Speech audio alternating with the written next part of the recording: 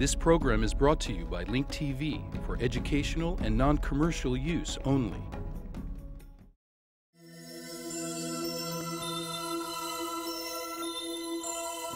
Mosaic, a daily news program from Link TV, presents a selection of news reports from independent and state-controlled broadcasters from throughout the Middle East.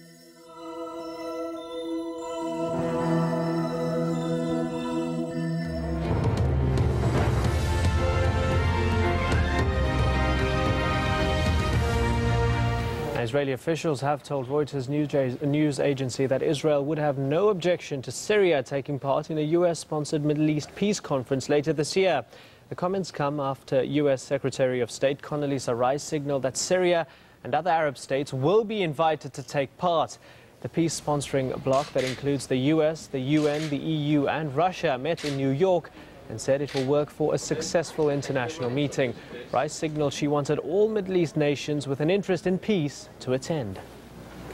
All of the members of the Arab Follow-Up Committee, we believe, would be natural invitees for this meeting.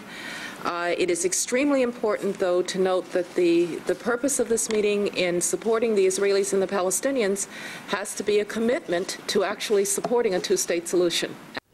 George Jabbour is a leading member of the Syrian Ba'ath Party and was an advisor to the late President Hafiz al-Assad. He says Syria's interest in attending the meeting, however, it's after substantial talks. Well, I suppose the terms of reference of the peace meeting are still very vague.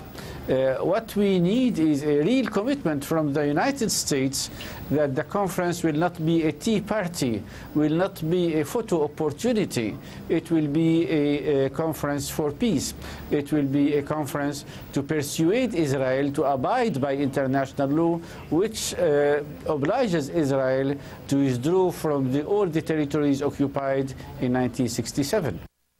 Iran does not need a nuclear bomb. The message from President Ahmedinejad for American television viewers as he arrived in the United States ahead of this week's UN General Assembly meeting. But the Iranian leader says sanctions will not slow his country's uranium enrichment program, which he insists will be used to generate nuclear power. Ahmedinejad reports. When Iran's president visits the U.S., the visit alone makes news. But when he denies Iran is pursuing a nuclear bomb and is not heading to war with the West, it's even bigger news. In an interview with the American news company CBS just before he flew to New York, Ahmedinejad said that nuclear weapons could no longer provide security to nations who have them, and when asked if his country is pursuing them, he answered firmly. It is a firm no. The nuclear bomb is of no use. If it was useful, it would have prevented the downfall of the Soviet Union. If it was useful, it would have resolved the problems the Americans have in Iraq. And while analysts, pundits, and even government officials around the world debate whether war with Iran is imminent, Iran's president assured war was not on the horizon. Well, it's wrong to think that Iran and the U.S. are walking towards war. Who says so? Why should we go to war? There is no war in the offing again. This is psychological warfare. If you have differences of opinion, you can use logic to resolve your differences. It's a message the president is expected to make on more than one occasion during his trip in the U.S. First stop will be at Columbia University, where despite public protests, Ahmedinejad was asked to address the university as long as he agreed to take questions from the students. And they're making the same mistake now. One other place President Ahmedinejad was hoping to visit, the site of the World Trade Center attacks. That was ruled out by local New York officials for security reasons. Later in the week, President Ahmedinejad will be able to deliver his message directly to world leaders at the UN General Assembly. Ayman Muhyiddin, Al Jazeera.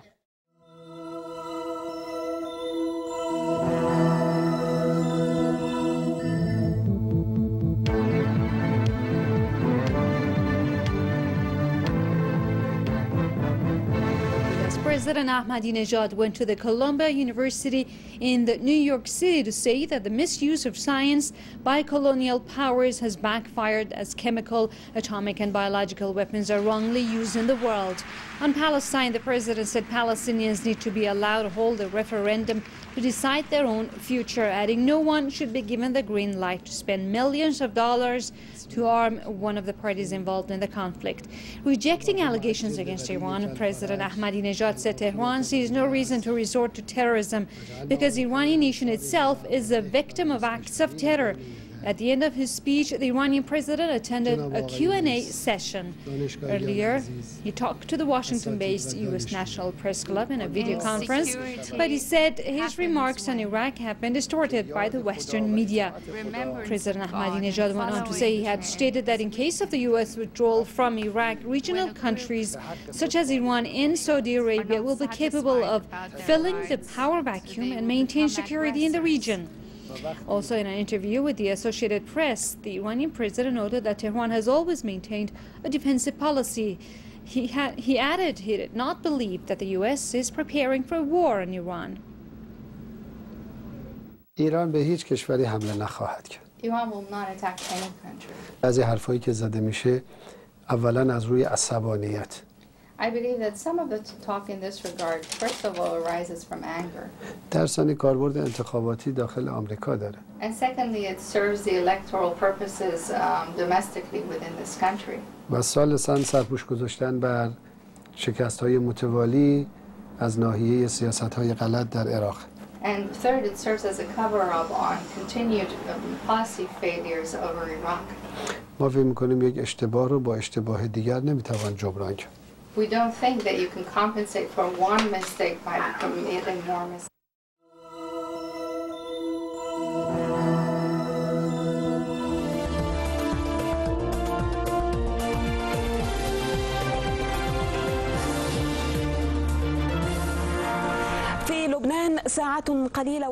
Within the next few hours, Lebanon will launch its scheduled presidential election along with its embedded political and security concerns. The Lebanese defense minister announced that the parliament's area will be treated as a military zone. It is almost certain that tomorrow's session will not have the majority of votes needed to elect a new president.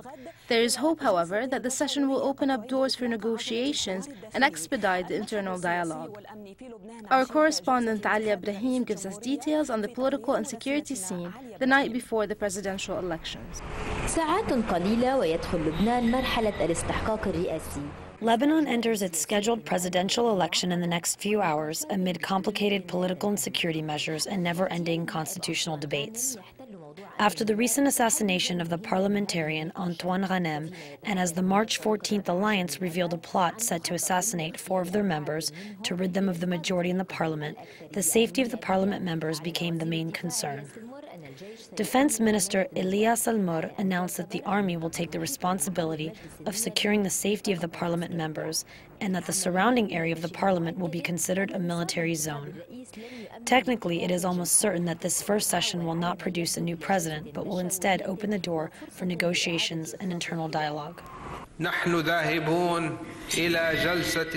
We are going to Tuesday's session in the Lebanese parliament with a negotiating spirit in the hopes of reaching an agreement. We are going to open the door for a solution. Meanwhile, the opposition stands firm on boycotting the session unless an agreement is reached in advance regarding the presidential candidate and his or her agenda. Any move that does not entail a full agreement and that does not support the two-thirds voting process is considered a move against our coexistence, which is an essential part of the Lebanese constitution.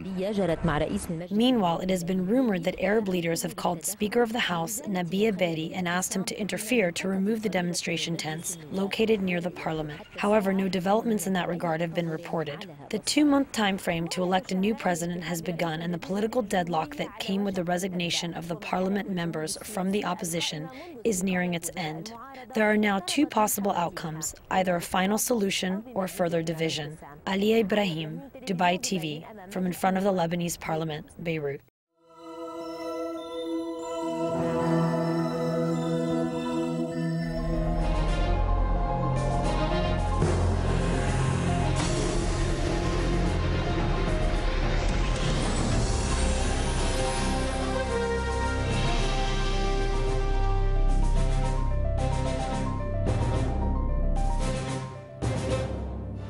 Pakistan's Supreme Court has postponed until Tuesday a hearing to review a request filed by the opposition against General Pervez Musharraf, who was nominated to run for another term as the country's president and the head of its army. Meanwhile, the opposition was unable to organize large protests due to heightened security measures around the Supreme Court compound. In addition, the Pakistani Authority continues to carry out sweeps, including the arrests of hundreds of activists from the opposition. This is how the scene looked today in front of Pakistan's Supreme Court compound, where some opposition lawyers attempted to paint in black the faces of lawyers representing President Musharraf. Meanwhile, the Pakistani government condemned this type of behavior. What I did was not a big deal. It was only the first drops of the rain. I plead to the civic society and all political leaders to paint in black the faces of those disgracing our nation through their words and actions. We strongly condemn what happened to Mr. Kasuri. This violates the lawyer's codes of ethics. Kasuri is a professional lawyer who was just doing his job, and those who committed the offense will suffer the consequences. Dozens of protesters who were able to infiltrate into the vicinity of the court repeated anti-Musharraf slogans. Meanwhile, the Pakistani Authority continues to carry out sweeps in Islamabad, where the opposition confirmed that hundreds of their activists and supporters have been arrested. The court, which was expected to be packed with protesters against Musharraf, witnessed a heavy security and police presence. Meanwhile, the opposition nominated a retired judge to compete against Musharraf in the presidential elections. It also stressed that it's illegal for Musharraf to run for another presidential term. We have just announced the nomination of retired Judge Waji Din Ahmad, a prominent judge in the former Sindh region. Ahmad will compete against General Musharraf in the presidential elections, and we are confident that he will be accepted as an independent candidate. Some believe that the heightened security measures will hamper the efforts of the alliance of Pakistani democratic movements and parties and foil its plans to adopt a unified position against Musharraf. Too much pressure will lead to an explosion. However, not in the opposition's case. While the Pakistani opposition continues to face a growing pressure, it is more determined than ever to bring down the government. Ahmed Barakat, Al Jazeera, Islamabad.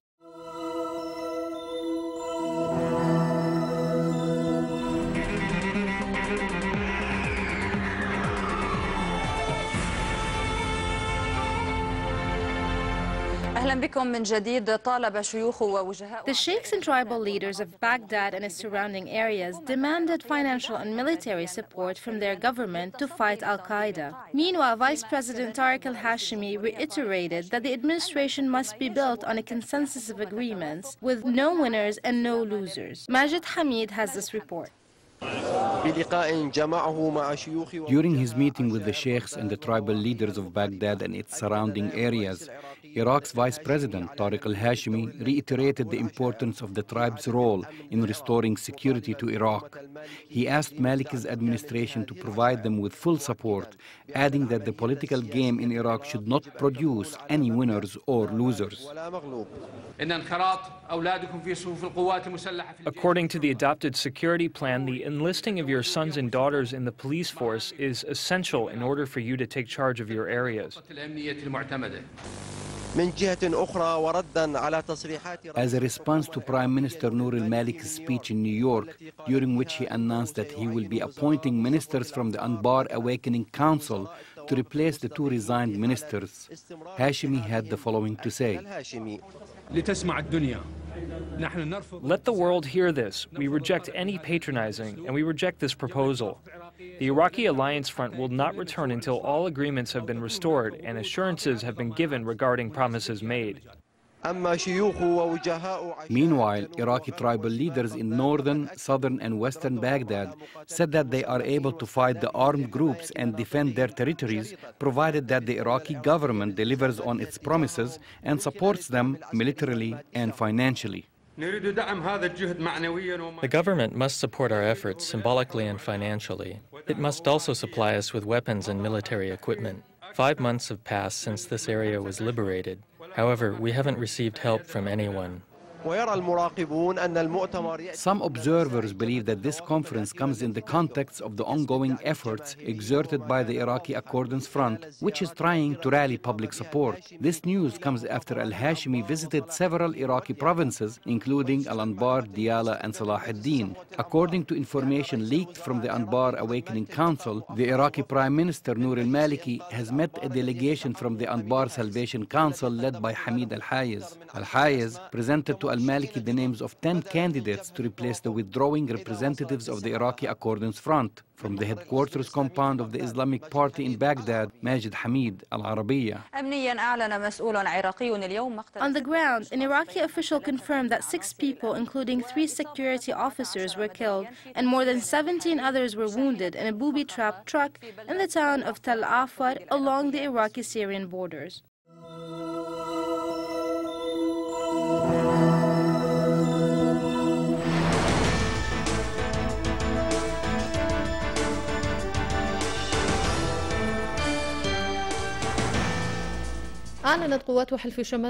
The NATO forces in northern Afghanistan announced that 2 civilians were killed during an air raid against the Taliban in Yershak, located in the southern state of Helmand. 2 NATO soldiers were also killed. A French soldier was killed when his vehicle exploded by a roadside bomb, and a Dutch soldier was killed during an attack on the Dutch military base. صباح العاصمة الأفغانية كابول اليوم لم يكن بالتأكيد. A booby-trapped vehicle exploded in western Kabul, causing a strong explosion. The target of the military operation was an International Security Assistance Force NATO unit. لحلف شمالي الأطلسي الناتو. The explosion killed 1 French soldier in Kabul.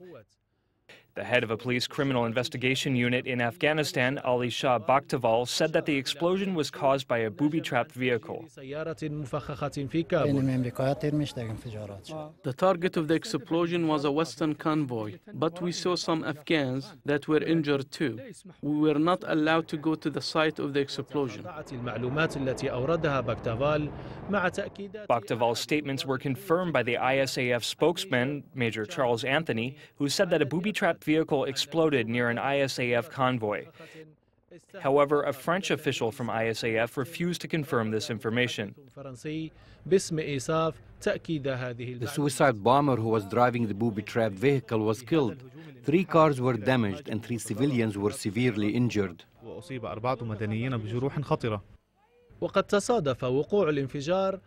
Coincidentally, the explosion happened as a convoy of buses transporting civilians was passing by. 1 bus burned while another was severely damaged and 7 passengers were critically injured. NATO announced that it has killed 40 Taliban fighters in the Helmand region located in southern Afghanistan. This comes after NATO announced that 6 civilians were killed during an air raid against Taliban fighters in the southern part of the country. ISAF issued a statement saying that a number of non-combatant civilians were killed during the raid in Gershak Valley in Helmand. The raid was ordered after several hours of fighting, during which 75 Taliban fighters were killed. 1 Dutch soldier from the ISAF was killed on Thursday when his unit was attacked by mortar shells in southern Afghanistan.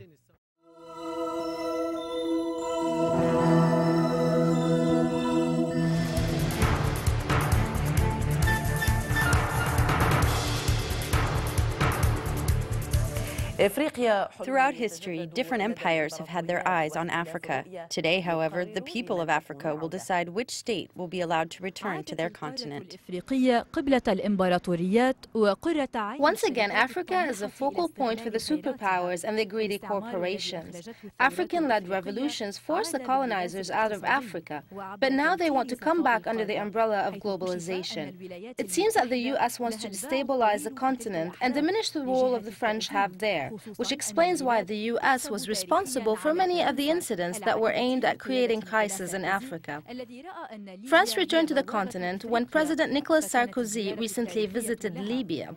Sarkozy views Libya as the gate to Africa, which explains why he made his historic visit to Tripoli, Libya. During his visit, economic and military agreements were reached with Tripoli, which made Washington nervous. This comes after Bush's decision to end the sanctions imposed on Libya, and as he has expressed interest in resuming good relations with Libya. David Welch, the Assistant Secretary of State for Near Eastern Affairs, also visited Libya just before Rice arrived there. Rice wanted to steal the spotlight from Sarkozy, but she has been seen unsuccessful since the U.S. is still treating Africa as a colony. African leaders are insisting that their continent must be respected and treated as an equal. Sarkozy has proven that France will treat Africa as their equal. France and the U.S. both want to expand their influence in Africa, but which country will be more successful in doing so? There's a clear difference in the way both countries view Africa. Washington views Africa as a colony, or rather as its African backyard, especially after it lost its Latin backyard. Paris, on the other hand, wants to establish partnerships without taking advantage of the former colonies.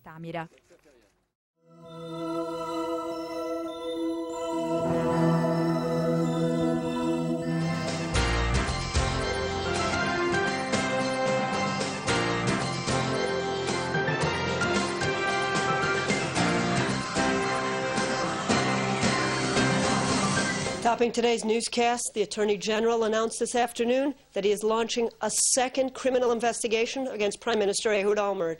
Olmert will be investigated on suspicion that he bought an apartment on Jerusalem's Kremyu Street for a greatly reduced price. The suspicions were originally raised by State Comptroller Michael Lindenstrauss. Attorney General Menachem Mazuz has now ordered the police to find out whether Olmert, in return for the generous discount, promised the contractor to use his influence to speed up the granting of building rights on the property. Police are already probing other suspicions of corruption against the Prime Minister involving the sale of controlling shares in Bank Leumi while Olmert served as Finance Minister. Hours before the announcement by the Attorney General, Prime Minister Olmert briefed the Knesset Foreign Affairs and Defense Committee this morning. Olmert told MKs that he did not expect Israel to reach a final status agreement with the Palestinians for another 20 or 30 years, but stressed that it would involve a wide-scale Israeli withdrawal from the West Bank. Turning to the upcoming Washington Peace Conference, Olmert said that refusing to talk to the Palestinians would mean an endless cycle of violence, and that if Israel won't talk with Palestinian Authority Chairman Mahmoud Abbas and PA Prime Minister Salam Fayyad, it won't find any other partner. Opposition leader Benjamin Netanyahu rejected Olmert's statements, telling him, "You're the only one who genuinely thinks that Abbas is a partner who can keep Israel safe." November is still ahead of us. We have 6 weeks of dialogue between the Prime Minister's team and the Palestinians. I cannot tell you what will happen because this is still vague. But Israel's commitment to isolate the extreme camp and to open sincere and profound dialogue with the moderate, pragmatic camp is essential, and we have to go forward with our commitment. We have a partner. This is an opportunity, very unique opportunity. It will be silly if we miss this opportunity, and it will be very dangerous if this international conference is going to fail. We should do whatever we can in order to prevent any collapse of the peace process, because it means deterioration of the process, it means violence, it means the strengthening of Hamas.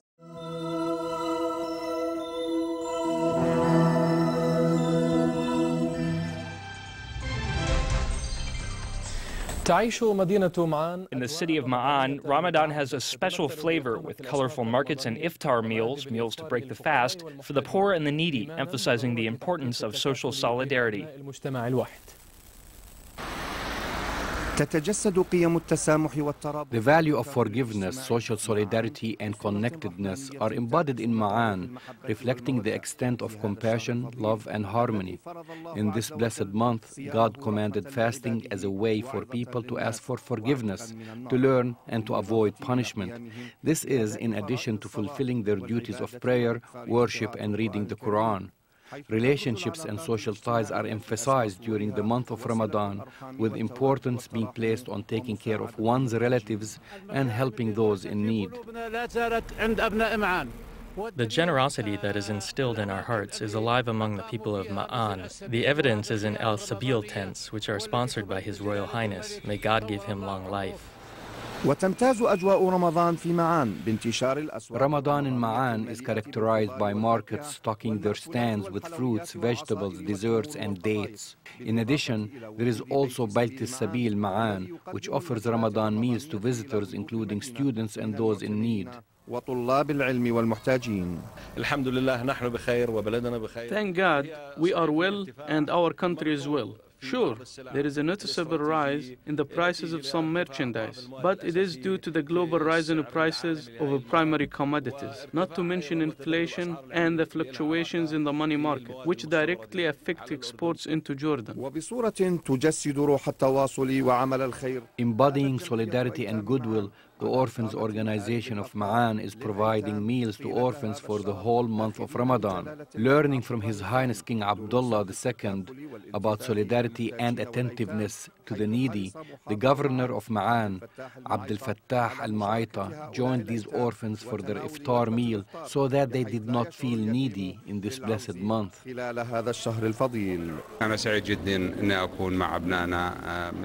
I am very happy to be with our orphan children who have gathered at this hour to have their iftar meal. Of course, this is not new to us in Jordan.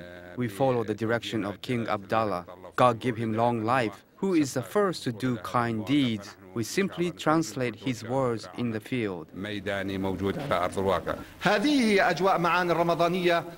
This is Ramadan in Ma'an, colored by social solidarity, compassion, love, and good deeds, as well as the Ramadan meals offered throughout the district, and the image speaks louder than words. Ra'ed Aujan, Jordan TV, Ma'an District. Hi, I'm Wendy Hanamura, the station manager here at Link TV, and I'm here to talk to you about something very important. Keeping this show that you're watching, Mosaic, on the air. Now, Mosaic has always enjoyed foundation support, but that foundation support is now over, and we need to raise $200,000 in the next few months to keep this vital program on the air through 2007. So please do your part right now. Go online to linktv.org or give us a call at 1-866-485-8848. That's 1-866-485-8848. Give as generously as you can, please. Why? Because information is power. Information is the lifeblood of a democracy. You know, it's kind of staggering to think that we are now entering the 5th year of this war in Iraq. We've been in Iraq longer than we fought World War II. Mosaic is a window. It's a window into what's happening on the ground in the Middle East. It's a window you wouldn't have if it wasn't on Link TV. I believe that we need Mosaic. If every person in this country watched Mosaic every day, including those people in the White House, how would we make our decisions? How would it alter our destiny? It's an important question. And at a time when the military filters so much of the information about the war, when the corporate media controls so much of what you see, hear, and read, independent media has never been more important. Independent, nonprofit Mosaic has never been more important.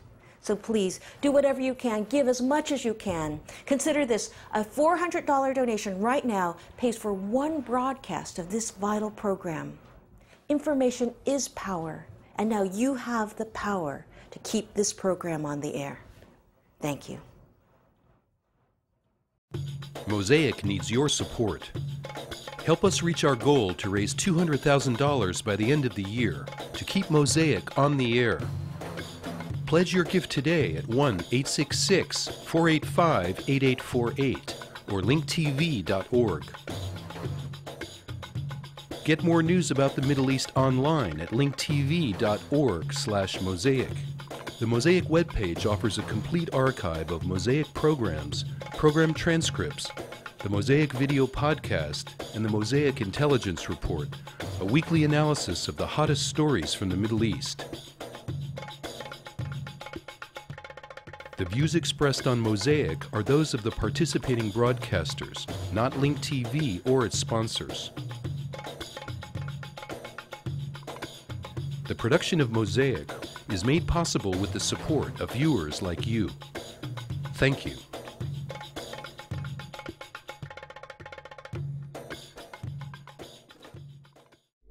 This program was brought to you by Link TV for educational and non-commercial use only.